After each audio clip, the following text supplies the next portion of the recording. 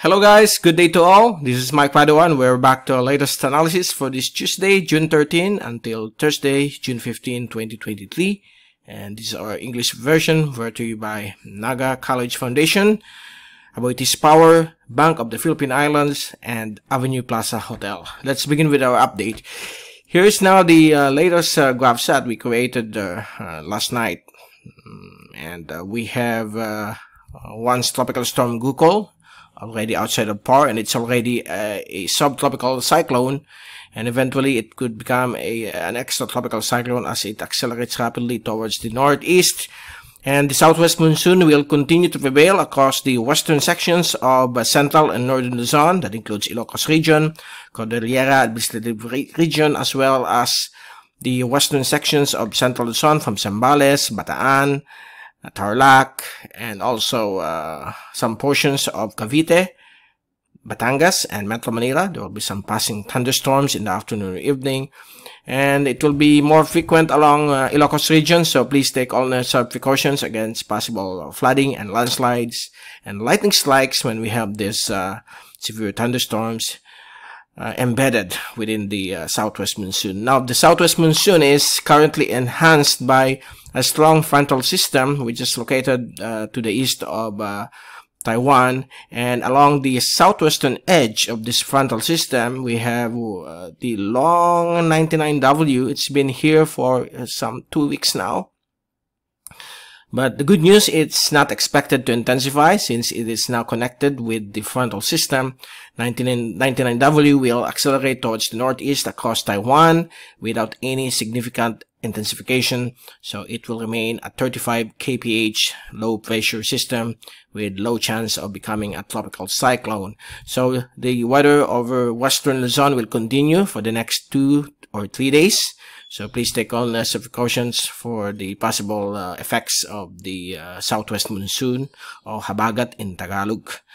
The rest of the Philippine Islands will remain sunny to cloudy with isolated rain showers and thunderstorms, particularly in the afternoon or evening.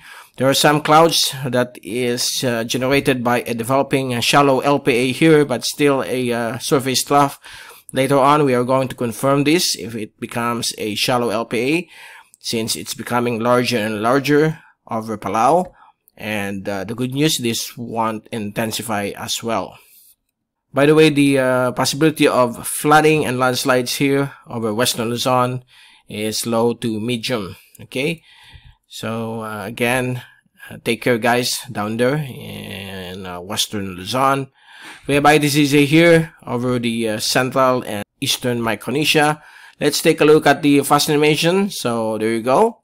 This is now the shallow LPA somewhere here, and we have very thick cloudiness generated by the southwesterly monsoon or southwest monsoon. And Gukul is now up here. It can no longer be seen on the satellite loop.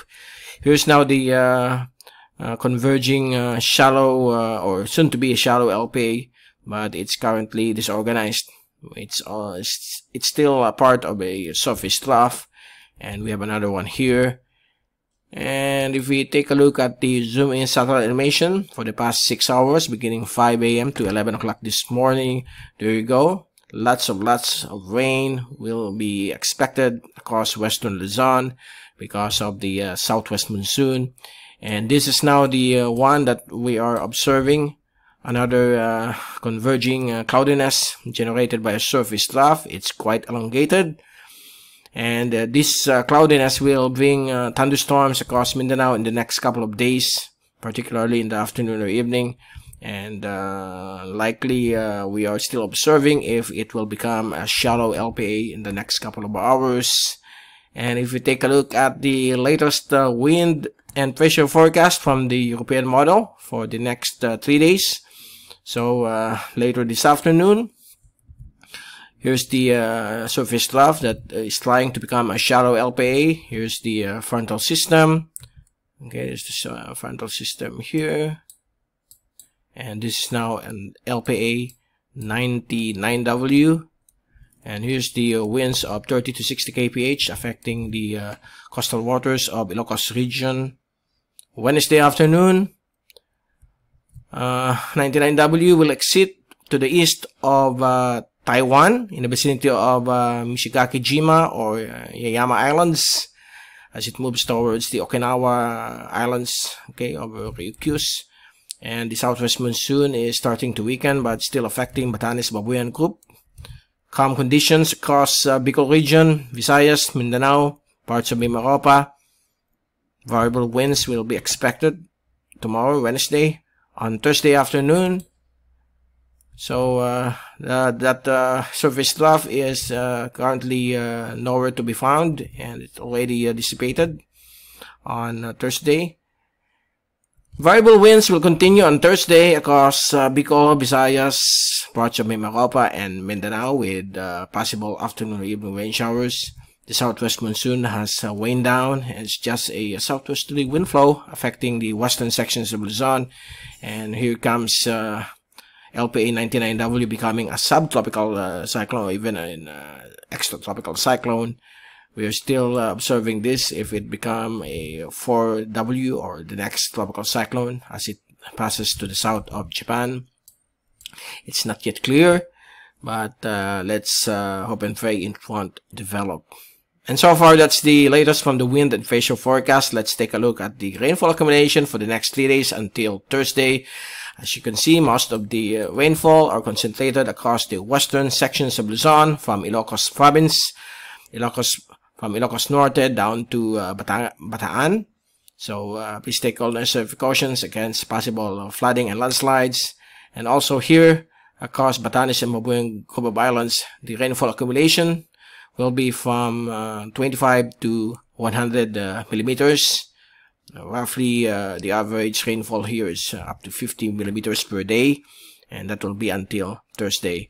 And here over Visayas, including Masbate and Mindanao, we have isolated scattered rain showers and thunderstorms in the afternoon or evening until Thursday. That is due to an approaching surface trough, but these are more of a local in nature. Okay, and also here over Bicol region, lower chances of thunderstorms in the afternoon or evening, but there are some that will penetrate in some areas of Bicol region.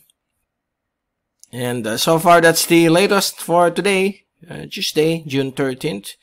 And we will return again on Thursday to give you more updates on the weather. From Typhoon2000, this is Mike Padua saying good day to all.